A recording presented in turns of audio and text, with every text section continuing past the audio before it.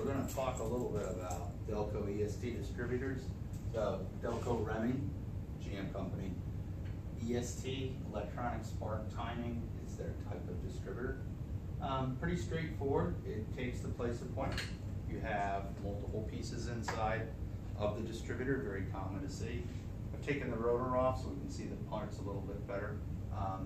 So there's a couple of different varieties of electronic distributors. There's Motorola, there's Delco, there's also MerCruiser has their own. So they have a mag pickup in here, and instead of using the star wheel like this, they use this on the rotor actually. So this actually, it comes with the rotor instead of being integral into the distributor. So their input is just going to be an analog input into the module, which is remotely mounted. The Delco version has the mag pickup built into the distributor that plugs directly into the ignition module. Very small, compact. So if we look at the components here, the rotor shaft, which has the actual star wheel on it, that's putting a break in the magnetic field. So the magnetic field is being interrupted by each wheel as it goes by. Creates an analog pulse, which really is an RPM input into the module itself.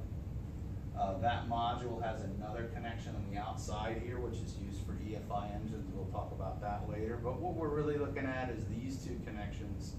So the input from your magnetic pickup creates an AC waveform. Basically, it's just a waveform, which is a counter and RPM input into this, so it knows how fast the engine's turning. Then in turn, what that does is this is going to control spark timing. So what you need to kind of understand is, what are the other two wires for? So one of the wires is going to go to the negative side of the coil.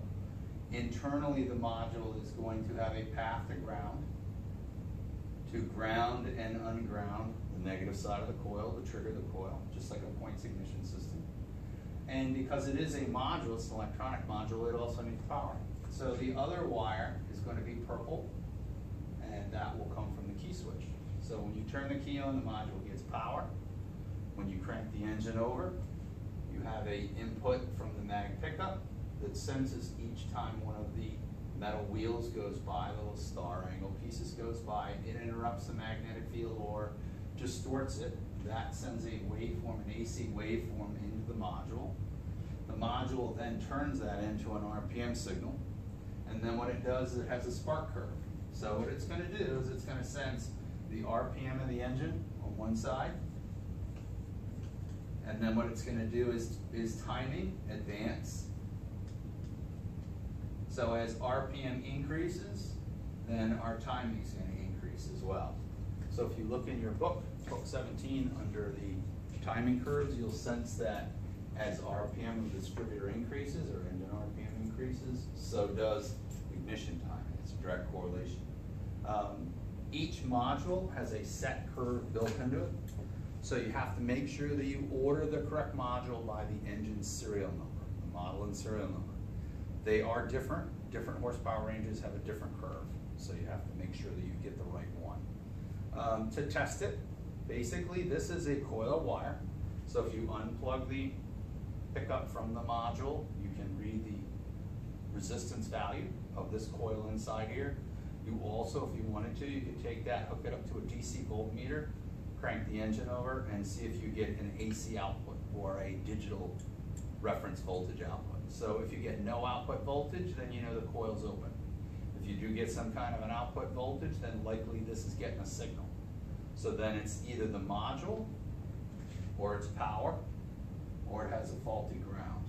Now, when you go to replace one of these modules, it's very important that you follow the guidelines. When you get the new module, it should come with this little packet. It's dielectric grease. Basically what it does is it bonds this to the surface of the aluminum. It transfers heat. If you fail to put that between the module and the distributor, this will overheat and it will burn up.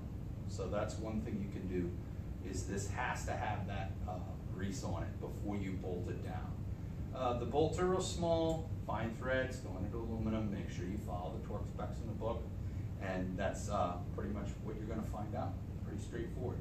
One other failure that the module can do is have a flat line where it doesn't advance the timing. Again, use an advanced timing light. You can do this in neutral, start the engine up, put your advanced timing light on the timing marks, advance the throttle, look at the curve in the book, figure out what the timing should be at what RPM. Let's say at 3,000 RPM it's supposed to be 24 degrees. If it's at 8 degrees still, then the module is broken inside, so change the module. Hope this helps you a little bit on how it works, and we'll go over a different thing, a different process next time.